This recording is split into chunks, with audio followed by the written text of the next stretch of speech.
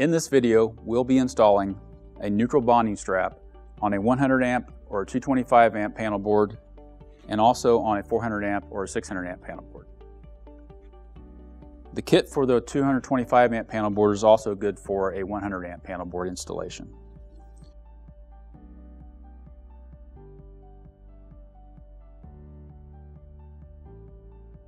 The bonding strap is placed on the empty location on the neutral.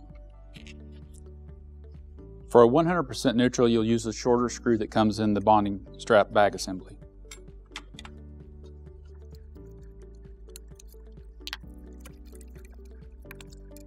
Torque the connection per the instructions in the instruction manual.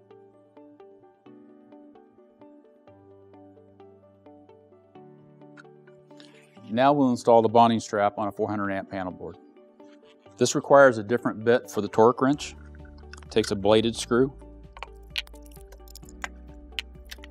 This bonding strap consists of a small lug, a cable, and a Phillips screw.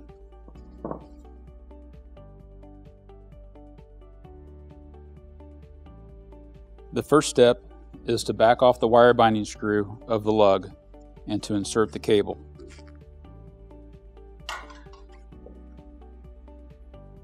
In order to install a neutral bonding strap on a 400 or 600 amp NQ panel board, you'll need to find a 2/0 opening on the neutral bar that is available that will allow you to align the opening and the rail with the neutral bar.